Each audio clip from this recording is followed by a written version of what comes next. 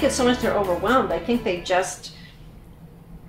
have this thing that I'm the parent and you're the child. And kids need to know that we aren't smart about everything. I mean, I think when we try to come off that we know all the answers and that we're always right, we also set up a bad kind of unsafe environment. Some of my best times with my kids is when I said to them, ask them for help. And that's something I would say to parents is quit thinking that you can't come to your kids. It's real important sometimes for your kids. What do you think we should buy? What movie do you think we should see? Wow, I don't know the answer to this. What are your thoughts? You're really good at this, even when they're little. So quit trying to be the know-it-all and the expert. And I even do it on stage. You know, some speakers have to be the huge expert. Even on stage, I'll say, okay, guess what I did last week? Or you can't believe, here I teach all of you this, and I just did it, you know, a while back.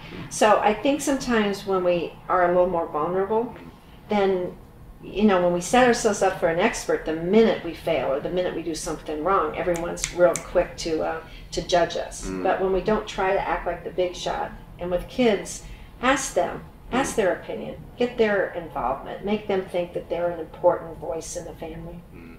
Because raising children goes through the stages, right, of babies, toddlers, young children, pre-adolescents, adolescents, and everything changes at each stage. So do adults. I mean, even as spouses, they can be children one moment, be throwing a tantrum, they can be an adult the next moment. But no, definitely kids have all of this, and adolescents and teenagers is a tough time.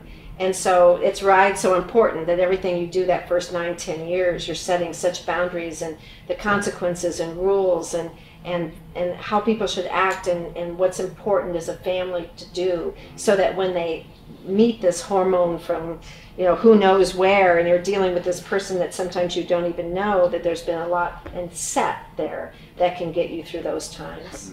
And so there's an idea of perfection, that people think that they should be these perfect know-it-all parents. Right.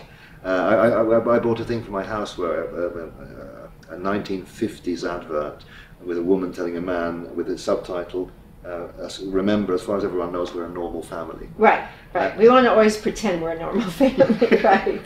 But to teach the kids that we're not perfect. We're not perfect. Flawed. We're flawed, and we fight sometimes, but we resolve it. And sometimes I'm going to say yes, and you're going to be right, and sometimes I'm going to say no because I know more than you. You know, the more we allow for differences, and the more we allow for people to be right and wrong, the less likely our kids are going to turn on us at some point where now we don't even know what to do.